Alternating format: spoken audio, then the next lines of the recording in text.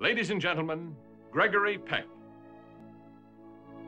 The world never seems as fresh and wonderful, as comforting and terrifying, as good and evil, as it does when seen through the eyes of a child.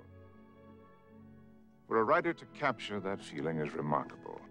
Perhaps that is why one book in the last few years has been so warmly embraced by tens of millions of people. To Kill a Mockingbird, winner of the Pulitzer Prize and just about every other award a book can win. And now, happily, To Kill a Mockingbird becomes a motion picture, and its memorable characters come vividly alive. That Scout, some people call her Jean Louise Finch, but she insists on Scout.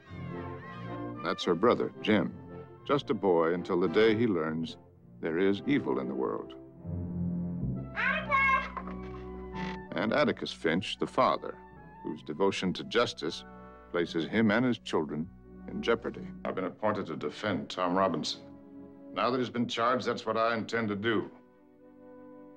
You've taken his... You'll excuse me, Mr. Ewell.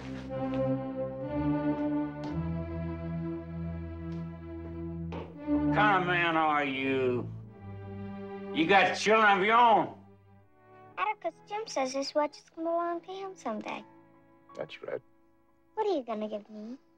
There's a pearl necklace. There's a ring that belonged to your mother. You want to tell us what really happened? I got something to say. And if you ain't gonna do nothing about it, then you're just a bunch of lousy, yellow, stinking cowards!